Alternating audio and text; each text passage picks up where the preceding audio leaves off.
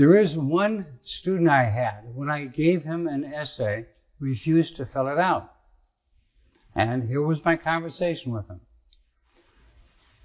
I realize that you don't want to do this, but you need to understand that I'm a representative of the Board of Education. And they would call it defiance. They would not be very happy if I allowed a youngster to defy the Board of Education. I'd like you to fill it out. I'd like you to stay in class. But if you decide that you're not going to fill out the form, then you're saying, I do not belong in this classroom because you'll be defying the Board of Education. I then said, if your pencil or your pen is not to the paper in 2 minutes, then you're saying to me, you're not responsible enough to stay in this classroom. I like you to stay here, but that's your decision. I then walked away and gave the kid space. He was a gang member. In 30 seconds, he picked up a pen and filled out the form. He never had to fill out another form. So that's what happens with the essay. But there comes a time when you need to go something further. So every day is a new day. Jason would come into the classroom, oh, am I going to be good today? I mean, I think Jason came out of the womb laughing. This kid had the greatest countenance of any kid I've ever seen. Total lack of impulse control. Every day is a new day.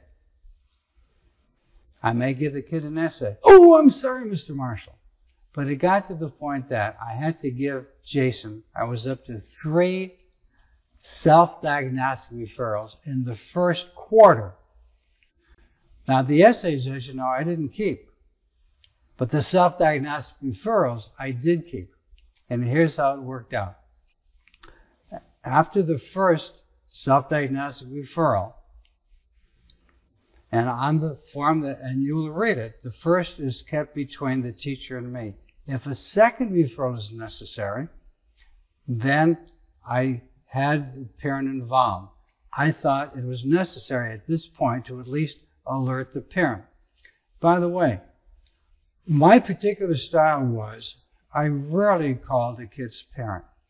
I was interested in the kid, and chances are, if the kid is having difficulty in school, the parents have got problems with him also. And it's all, so many parents know it's punishment, and I didn't want the kid to be punished because I don't think that's the most effective way to have the kid change behavior. But when it came to a point where I had to inform the parent, what happened is the student and I walked into the office together. We would call the parents, oftentimes at work. I would then give the phone to the youngster. The youngster had to explain to the parent why he was calling the parent during work or even at home. And everything I do, if it's the essay, if it's a self-diagnostic referral, it's the calling home, it's the youngster who does the work. If I want the youngster to change, I'm not going to do the work. The youngster has got to do it. So now we're at the point where I have 2 self-diagnostic referrals. I made copies of both of them. I then took the parent letter. So all I did is I filled out the top of it, and then at the with the kid's name, etc., and then at the bottom what the main problem was.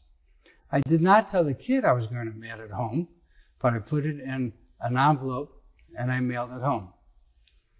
Along with it was the student copy of the levels of social development, which of course is in your resource guide. If a third one was required, and I only had to do that with 2 students, Jason and Robert by name, I had 3 essays. I gave a copy, I made a copy of each of the essays, again mailed it home. I was really not concerned if I ever got them back or not. I did, but I felt an obligation to at least inform the parent or the parents. And what happened was I had 3 referrals from Jason the first quarter. What was I going to do? 3 strikes, you're out. And by the way, another reason why I had them do the self-diagnostic referral is if I had or felt obligated to send Jason to the office, the office knew exactly what I had done to help Jason improve himself. And by the way, Jason spent most of his time at the office, more than he did in other teachers' classroom. Robert the same way. So, what happened is, every day is a new day. Mr. Marshall, am I going to be good today? Okay, that was the warning. That I said, Jason, oh, I'm sorry, Mr. Marshall. If you did it again, I then took a regular office referral and I put it on Jason's desk. And I said, Jason, I would like you to stay in class today. And by the way, the referral was all filled out with the exception of the date.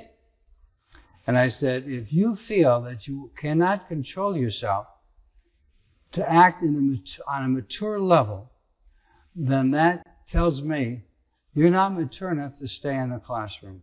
I'd like to keep you here, but that's your option. That's your decision. Now, Jason is the type of the kid who had to see it, he had to smell it, he had to touch it, he had to feel it. But even Jason is wise enough and has enough control not to go over the cliff. I never had to send Jason or anyone else to the office the entire years that I was teaching. I'm not saying you will have the same success, but my philosophy was that if I had to send a kid to the office, I was not successful.